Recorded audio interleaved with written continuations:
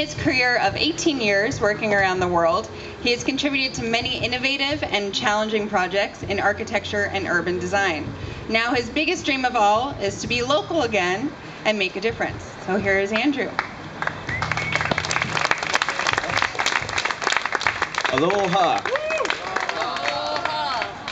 So, well, like many of you, I grew up in this wonderful place called Paradise. And, well, you know, when I was growing up here, my friends would go to school, go to the beach after school, and I somehow hung out at art class and read about Michelangelo and Leonardo da Vinci, and I was fascinated by the idea of being a Renaissance man. And so somehow I associated architecture and design to the traits of being a well-rounded creative. And so for the last 18 years, I've been working on everything from train stations to bridges to master plans, public spaces, even an iPad case.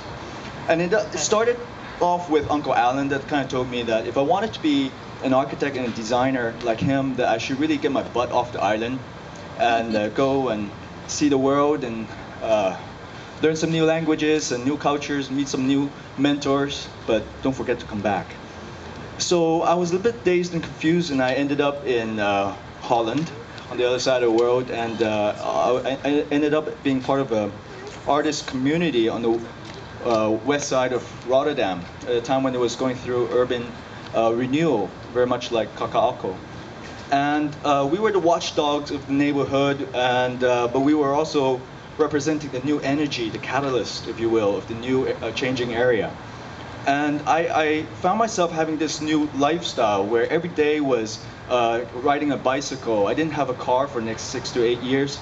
And a typical weekend was going to the market, the open market, and buying fresh fruits and vegetables, bumping into a friend, going to the terrace, and then having a beer, and then spontaneously having dinner parties.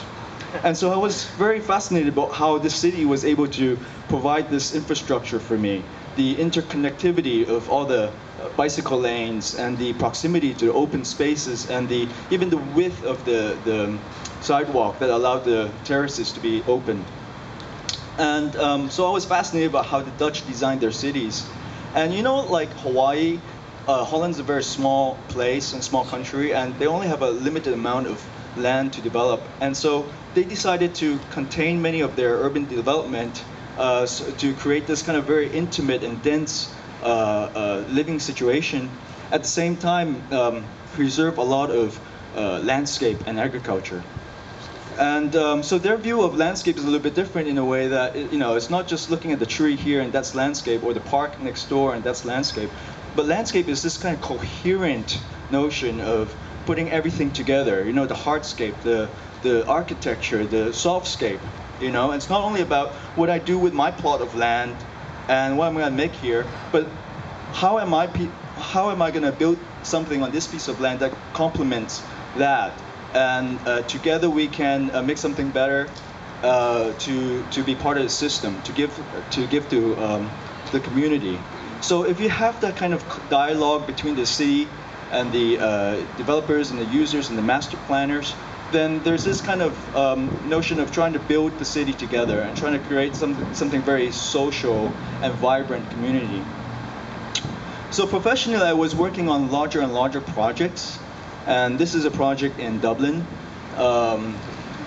just outside.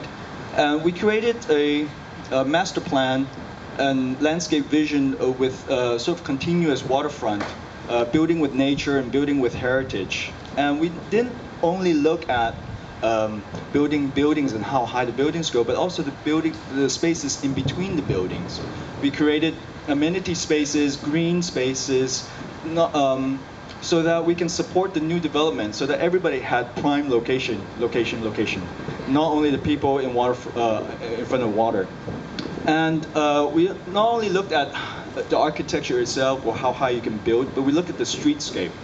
From facade to facade, was it wide enough where we can build a street with trees and a light rail and bus lanes and bicycle lanes and a very nice pedestrian area? So maybe this could be King Street one day. So architecturally, I was fortunate enough to be part of the national team design team for Central Station in Rotterdam. And among many, many things, one of the things I designed was underground parking for 10,000 bicycles. So it's very interesting. So this is my 4 Ps for a very successful, sustainable urban plan or vision. People, profit for the diversity of businesses, small businesses, planet, our attitude towards sustainability, and of course it's all tied together in making a place that we feel we belong to.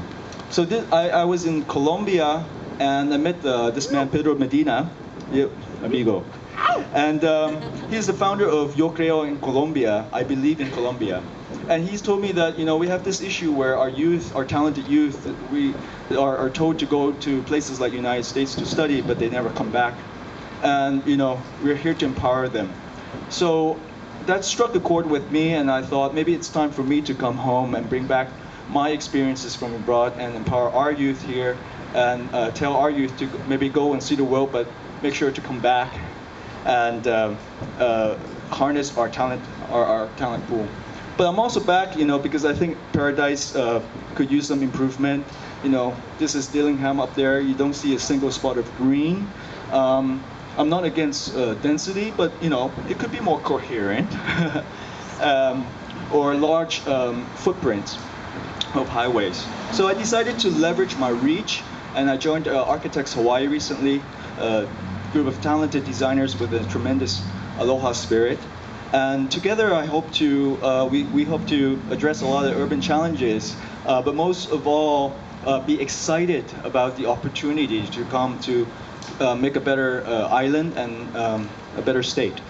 So that's my story. Thank you very much. I'm happy to connect and discuss with anybody that's interested.